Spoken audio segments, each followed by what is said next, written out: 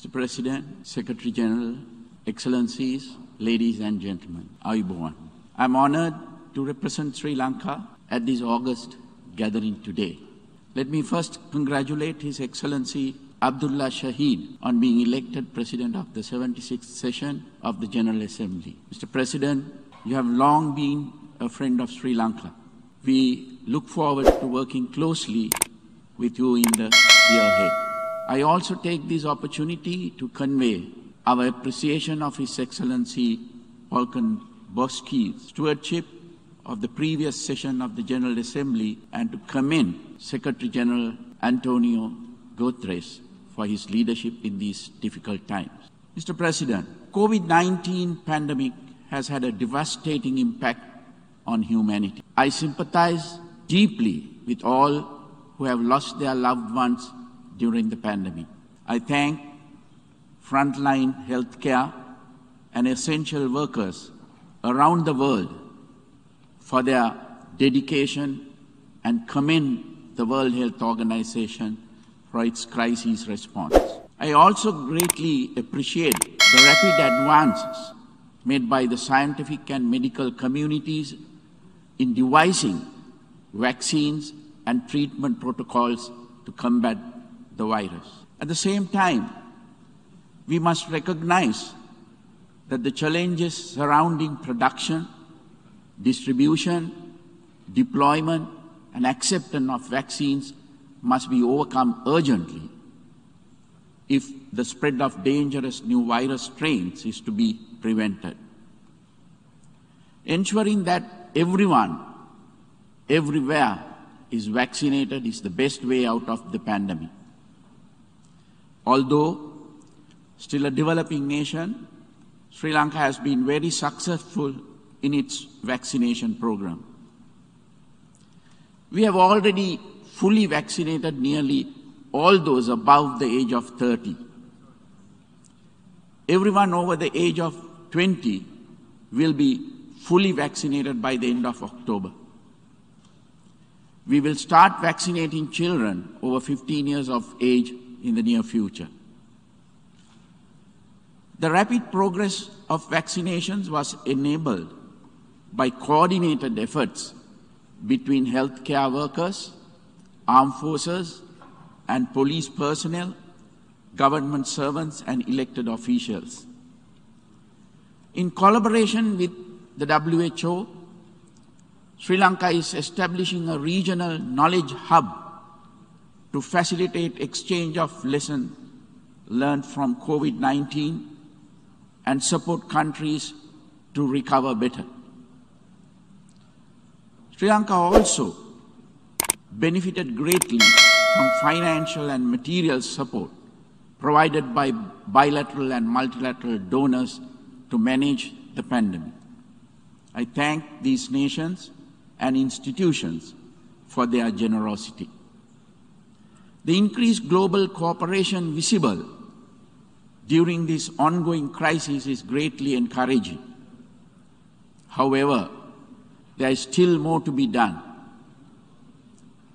Mr. President, the economic impact of the pandemic has been especially severe on developing countries. This has placed the implementation of the 2030 Agenda for Sustainable Development Goals at considerable risk.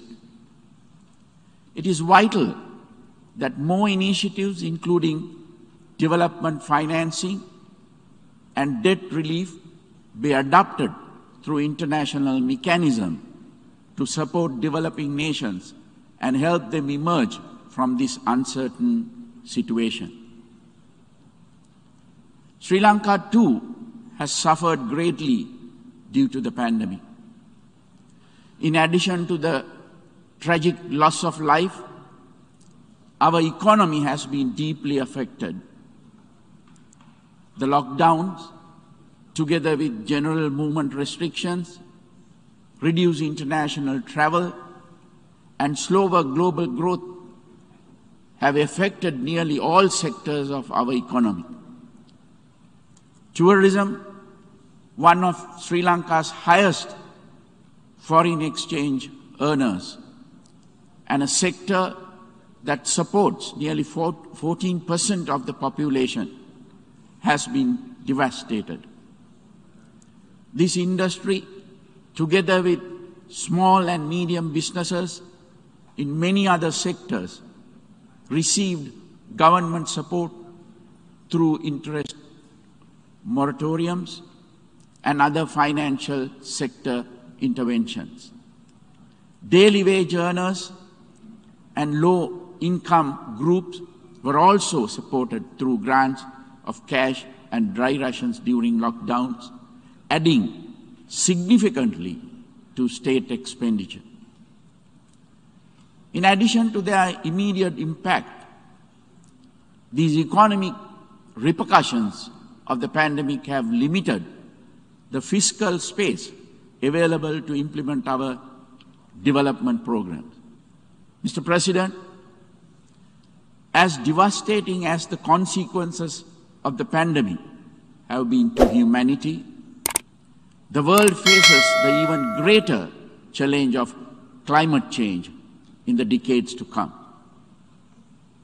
As emphasized in the recent report by the Intergovernmental Panel on Climate Change, the unprecedented effect of human activity on the health of the planet is deeply worrying. Addressing the grave threats posed by climate change and the loss of biodiversity requires decisive and urgent multilateral action. As a climate vulnerable country, Sri Lanka is deeply aware of the dangers of climate change. Sri Lanka's philosophical heritage, deeply rooted in Lord Buddha's teachings, also emphasizes the vitality of preserving environmental integrity. It is in this context that Sri Lanka is a Commonwealth Blue Charter champion and leads the action group on mangrove restoration. Through the adoption of the Colombo Declaration on Sustainable Nitrogen Management, which seeks to have nitrogen waste by 2030, Sri Lanka has also contributed to global efforts to reduce environmental pollution. Having participated virtually in the pre-summit held in April, I trust that the United Nations Food Summit later this month will result in actionable outcomes to promote healthier, more sustainable and equitable food systems globally. Such outcomes will be crucial to human health as well as to the health of our planet. Sustainability is a cornerstone of Sri Lanka's national policy framework. Because of its impact on soil fertility, biodiversity, waterways and health, my government completely banned the use of chemical fertilizers, pesticides and weedicides earlier this year. Production and adoption of organic fertilizer as well as investments into organic agriculture are being incentivized. I appreciate the encouragement received from many global institutions and nations for our efforts to create a more sustainable agriculture in Sri Lanka. The conservation of our environment is one of our key national priorities. We aim to increase forest cover significantly in the coming decades. We are also working to clean and restore over 100 rivers countrywide and to combat river and maritime pollution. We have also banned single-use plastics to support ecological conservation. Sri Lanka recognizes the urgent need to reduce use of fossil fuels and support decarbonization. Our energy policy seeks to increase the contribution of renewable sources such as solar, wind, and hydropower to 70% of our national energy needs by 2030. Mr. President, Sri Lanka welcomes the support of the international community as it engages in the task of reviving its economy and carrying out its national development program. We intend to make full use of geostrategic location and our robust institutions, strong social infrastructure, and skilled workforce to attract investment and broaden trade relationships.